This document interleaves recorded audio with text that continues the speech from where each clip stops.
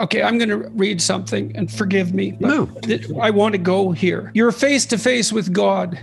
Bone cancer in children. What's that about? How dare you? How dare you create a world where there is such misery? That's not our fault. It's utterly, utterly evil. Why should I respect a capricious, mean-minded, stupid God who creates a world so full of injustice and pain? In this video, you will hear the most fascinating dialogue between the popular psychologist Jordan Peterson and the world-famous actor Stephen Fry. And at the end of the video, I want to add my own thoughts and give you the most convincing evidence of why I am not an atheist. I know, and I'm not trying. I'm not really not trying to put you on the spot. My point is, I don't believe there is such a being. But if there were, and he were the kind of being that has been worshipped and described by various religions around the world, monotheistic religions, then I would have many bones to pick with him.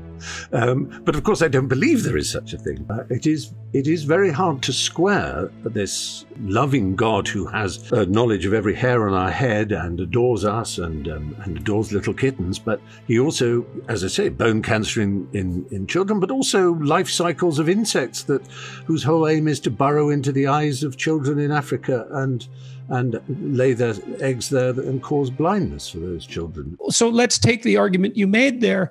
And there's a direction that goes in that's nihilistic and resentful and vengeful and angry and all understandable. Yes. But to me, it doesn't look to me like there's anything good in it. It looks like it's entirely counterproductive. It makes the problem it purports to have been generated by worse. Mm-hmm. So then the question is, what's the appropriate attitude given that the argument you make is actually an extraordinarily powerful argument? And I don't know the answer to that, but I do know, I think, that resentment and anger, and even the motive that would make you want to say that to God himself, I think that's probably not helpful, even though it's so, well,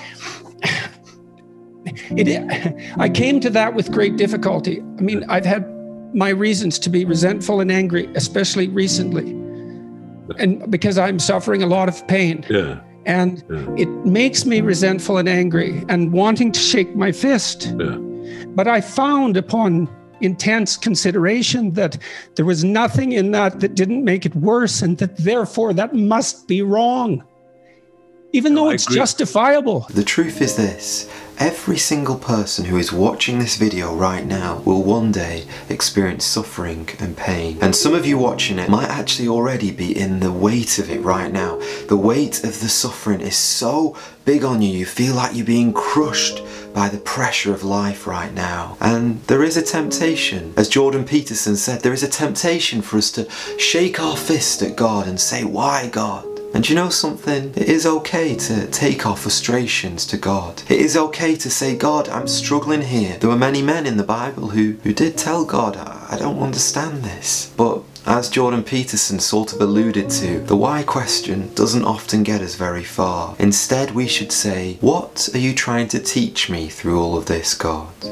And when we ask that question, that is the moment that God takes our hand and he walks us through the valley of the shadow of death, and he gets us to the other side. Yes, we might be beaten. Yes, we might be broken, but he always gets us to the other side. Okay, the interview is about to get very, very deep, but please stay with it, because if you grasp this argument, I think you'll struggle to ever doubt the existence of God ever again. I mean, you used a phrase earlier, and I wanted to say, whoa, hang on, I'm not sure I know what that means, a higher mode of existence.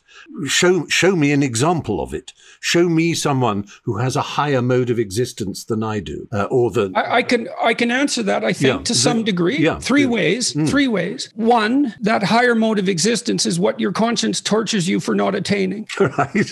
Okay. Okay. I think what my conscience tortures me for not attaining is that I was rude to someone yesterday and I shouldn't have been. Right, but it's the shouldn't part of it. Yes, the obligation. It's the exactly. David Hume, the problem of ought. Yeah. Well, and then you think about how it manifests itself. You don't. This is why Nietzsche was wrong. You cannot create your own values. Right. The values impose themselves on you independent of your will. Now, maybe well, that's what your conscience does, and good luck trying to control it. Did you catch that? Jordan Peterson just said, values impose themselves on you independent of will. And that, my friends, is why I can never ever be an atheist. If you're an atheist right now, if you're a skeptic, if you're someone who doesn't believe in God, my question to you is this: where does morality come from? In my mind, and I could be totally wrong about this, but I think there's three places where morality comes from. It's either number one, it comes from the individual. We as individuals create our own right and wrong, and we decide what is right and wrong according to our own values, our own principles. Number two, morality comes from society. We as a culture, we as a nation, collectively as people, we decide what is right and what is wrong. Or number three, morality comes from God. There is a divine lawgiver who decides what is right and wrong. Okay, number one, supposing morality starts with the individual, let's think about Ben and Jerry. Ben is a thief, he's unkind, and he gets tremendous pleasure from stealing from his neighbour Jerry's house. He loves it, it gives him a rush and adrenaline, and it makes him feel happy. But Jerry, on the other hand, whenever Ben steals from him, he feels tremendous despair, tremendous pain, tremendous suffering, and it breaks his heart. Who's right and who's wrong? If both people are equal, if both individuals have different morality systems, who's to say that Ben's wrong and Jerry's right? If you're to be consistent with that worldview, you've got to say, well, neither are right. Morality is just like a choice, whether I want to help this man or I hurt this man. Both are equally okay because we create our own morality system in our minds, and each individual has a different morality system to the person next door. If you're a person who believes that morality is relative, can I ask you a question very gently? Can you live it out? I hope this never happens to you, but imagine if one of your family members was murdered. And you go to court, and there in front of you is the killer. Can you honestly look that killer in the face and say, I don't really believe what you've done was evil. I don't really believe what you've done was wrong. No, every single part of you is going to look that judge in the face and say, I want justice. That person has done wrong, and there is such a thing as something that is absolutely wrong, that is absolutely evil. Okay then, well, what about number two then? What if we as a society come up with our own rights and wrongs? What if nations, countries, we collectively say, we need a set of rules so we can live together, we can structure together, and we can survive together? That's where morality comes from, right? Well, do you remember the Nuremberg trials? At the Nuremberg trials, the Nazi leaders were judged by other nations of the world for the Holocaust, for that terrible monstrosity where millions of Jews were killed under the Nazi rule. And the Nazi leaders thought they had a strong argument. They said, it's sheer arrogance for you in the USA, it's sheer arrogance for you in Britain to judge us Germans for the way we lived. We had our own moral law, we had our own way of living. What's to say that your nation has a better moral system than our nation? We thought it was good, it was right to exterminate Jews. How do you know that your moral system is superior to ours? That's sheer arrogance to me. But then the chief prosecutor, a man called Robert Jackson, stood up and he silenced every single one of those Nazi leaders by saying this: you know that's wrong because there is a law above the law. And that leads us on very nicely to number three. Of course, morality must come from God. If there are laws, well, there must be a divine lawgiver. They show that the work of the law is written on their hearts, while their conscience also bears witness, and their conflicting thoughts accuse or excuse them. Of course we know that murder is wrong. Of course we know that the Holocaust was absolutely evil, and no one in their right mind can stand there and say, oh, it was relative, it was just a choice, it was okay. No, we know it is wrong because God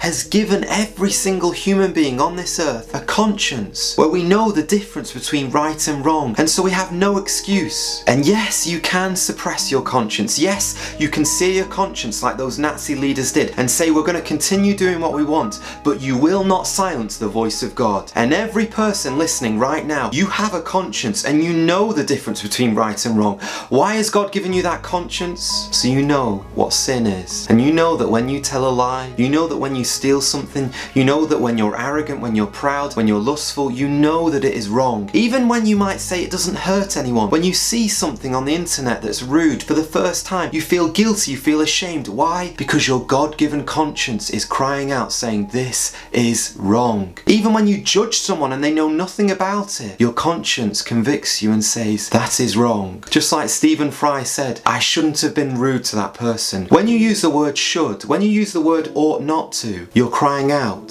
to a higher power, to God. So what do I want to say to you next? If there are any of you right now who have a guilty conscience, who know that you have sinned, I plead with you, come to the Saviour who took all of our sins, all of our wrong in his body when he suffered and died on the cross so that we could be forgiven. He'll take that guilty conscience, he'll soothe it, and he'll wash you whiter than snow. All that is unclean, all of your sins will be washed away so that you can be pure and righteous in God's eyes, and it's there for you as a gift. I'd just like to apologise to every single one of you. I hate touching on these topics so briefly because there's no way you can answer these massive big metaphysical questions in just a few minutes. So I didn't really talk much about suffering and why God allows suffering, and I really do struggle with that question myself. But I have made a video before all about it. If you'd like to watch it, please click here. If you'd like to see the full interview with Jordan Peterson and Stephen Fry, please click here.